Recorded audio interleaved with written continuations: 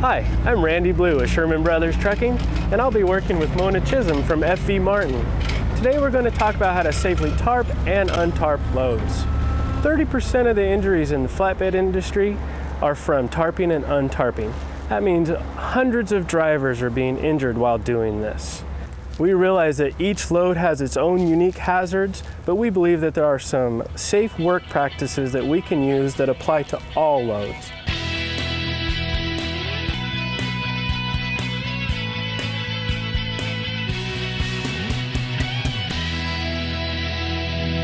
So now you've got your load loaded and secured, the next step is tarping it. To tarp safely, get your mind right. Mind right means you're thinking safety, you got a hat on to keep things from falling into your eyes, keep the sun out of your eyes. Also helps keep you clean so that when you're around the tarps, it doesn't get your hair dirty. Next thing is to have a vest on. You want to have a vest when you're in any kind of an industrial environment or around other trucks, and especially if you end up on the side of the road having to do something. You want good visibility for other drivers to see you. Another important item is gloves. We recommend these kind of gloves. You're not inclined to want to shake them off your hands because you don't have good dexterity with them. Another very important item is safety glasses. If you're touching rubber rope, you have safety glasses on. A lot of injuries, eye injuries, from when the rubber rope breaks or it slips out of your hand. Also, good traction control shoes like what Mona has here with proper ankle support. Be aware of the type of surface you're on and make sure that your shoes match. Now that we're done thinking safety for our bodies, we want to think safety for the load. You want to evaluate the top of the load. Is it slippery? Are there potholes that you're going to possibly fall into? And is it safe to walk on top of it?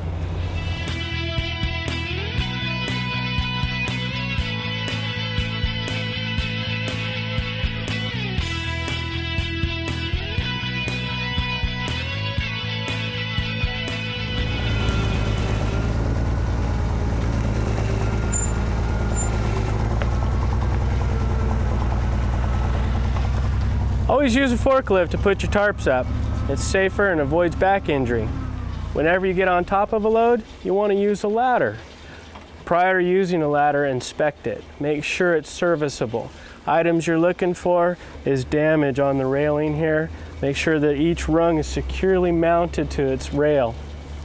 Other thing you want to look for is that the feet are on level, solid surface, and the angle here. If you look on the side of most ladders, there's a diagram demonstrating the proper angle. When you extend the ladder up, make sure that you have about 3 feet of ladder extending past where it contacts the load. Gives you a good handhold. When you're climbing up a ladder or off of a ladder, use 3 points of contact, any 3 limbs at one time.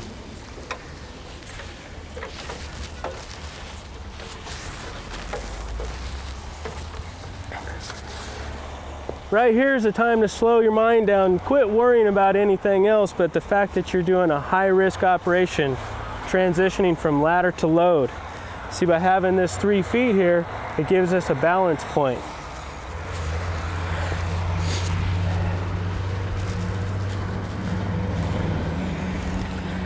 Right here we have a danger spot. There's a hole in the load, and you got to keep track that it's there, because when it's covered up with a tarp, you can post hole through that and break your leg.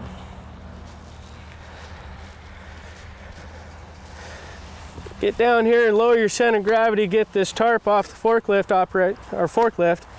Say thanks to the forklift operator. When maneuvering tarps like this, let the load support the tarp as much as possible. Swing it around and roll it.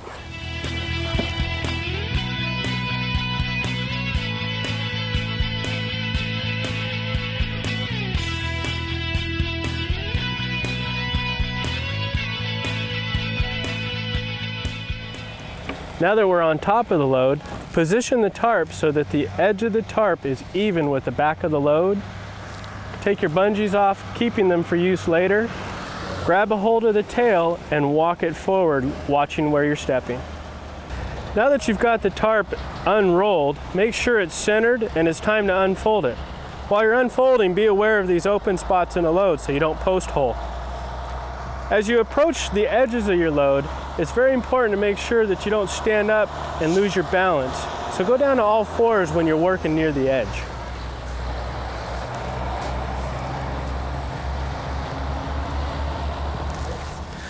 So now you've got your tarp unrolled. It's time to completely unfold it. Some things to concern yourself with. Approaching the edges, it's a good idea to go down to a knee. And also don't overcommit when you're flipping the tarp over. A couple things. Wind can come carried away or you can lose your balance.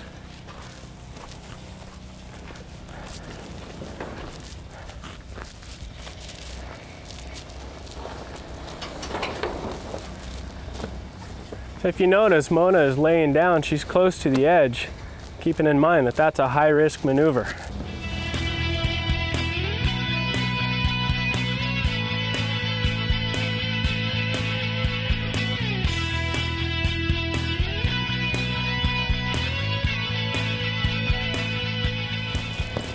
While she's finishing that up, it's time to tuck in the tail of the rear flap.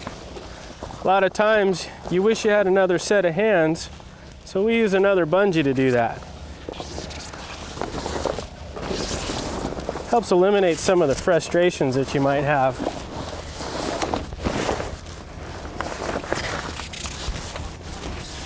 If you notice, anytime I'm working with the bungees, I got my safety glasses on, and I never pull directly towards myself, because if this breaks, you end up decking yourself.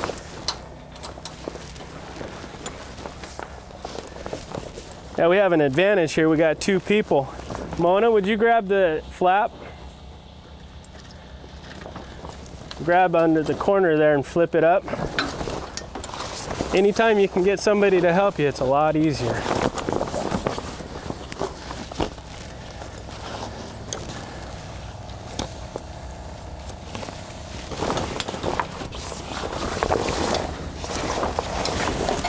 When you're doing this by yourself, don't make this one too tight because it's hard to get it pulled over and centered.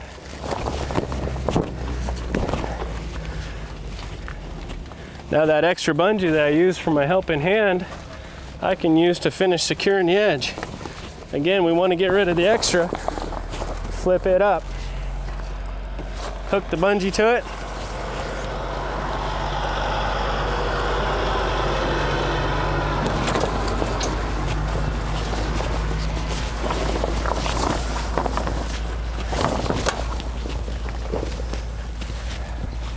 In this case, my bungee's too long, but that's all right, because we'll go through the D-ring and double back on it.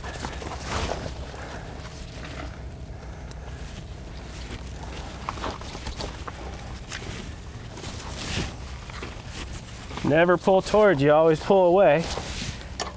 Find a good secure spot. Now it's time to run the sides.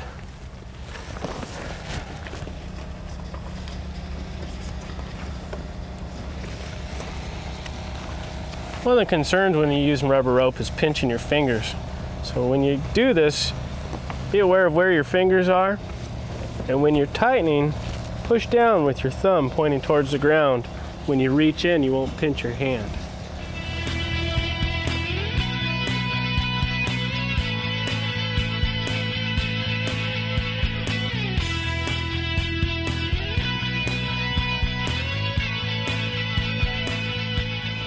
So now we're to the point where we're ready to untarp this load. Untarping is one of the areas where a lot of people get hurt. There's a high risk to it. We want to use some good safe practices, one of which is when you go to get the tarp off, put some air under it to relieve the corners and use a good balanced position similar to what you'd use in a tug of war to pull it off.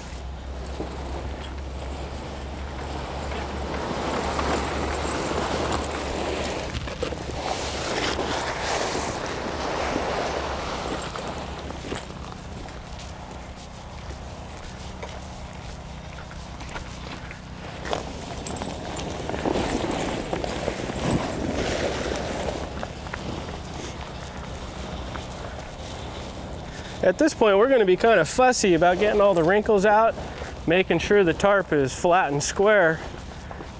The reason we're going to do that is so that we can roll up the tarp as small as possible. The small tarp's a lot easier to handle.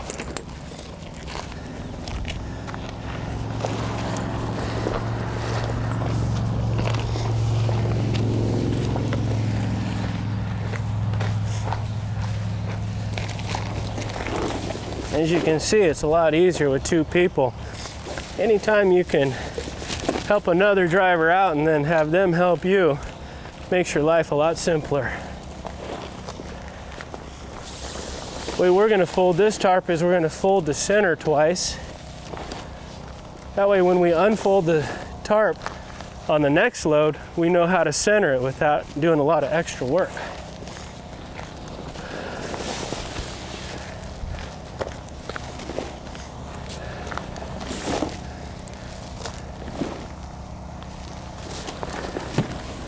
Now it's time to work smart, not hard. Drag the tarp over to where it's going to finish.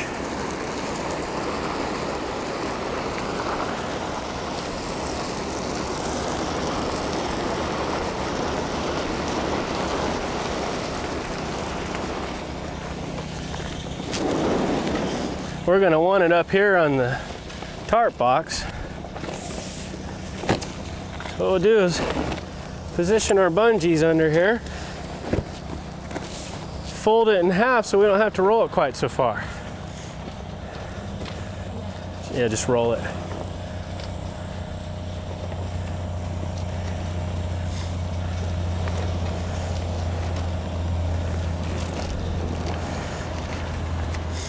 Now it may seem like a pain, but we want to use our safety glasses at this point, because anytime you use rubber rope, use your safety glasses.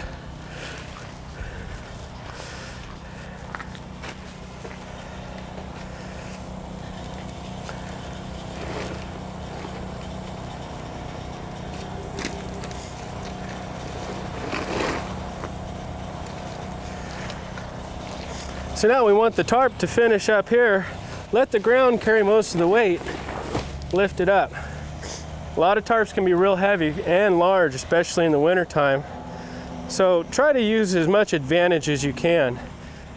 Use good proper lifting techniques. Lift one end up and rest it on your knee, keeping good posture. Lift the other end up, using your legs to support it, and then kick it up to where you want it to go. Now, once it's up here, you can use a limited amount of energy to position it where you want it.